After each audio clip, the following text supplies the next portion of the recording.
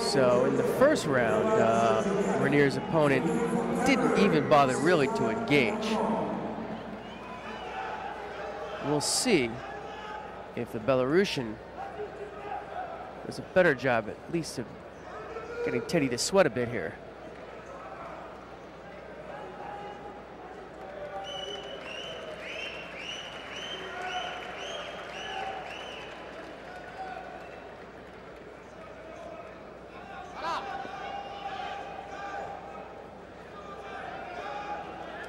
Oh, and that was nice. A little look at Sasai there. For Vakhaviak.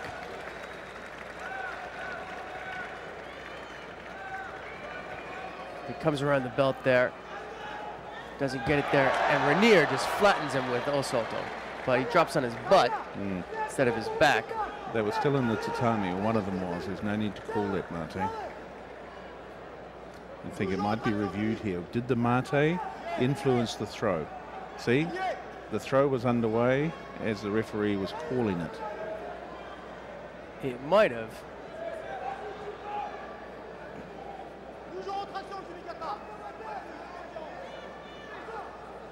No, the opinion was that the mate influenced the blue player's action. I see. No, he stopped. Right, and allowed Riner to yeah, exactly.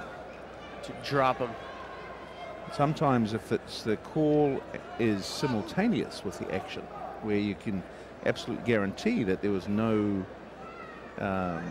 influence, then it can be given.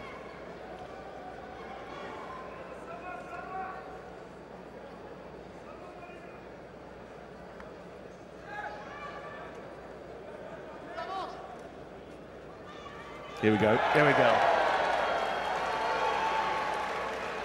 So Riner dispatches him nonetheless, this time in the middle of the tatami. Yes. There was no doubt. Technique. That's right. Yeah. Almost like a plaything. That's right. If we were to highlight of this, it's just... it's almost a carbon copy of what we saw on the edge of the tatami. Yeah, what?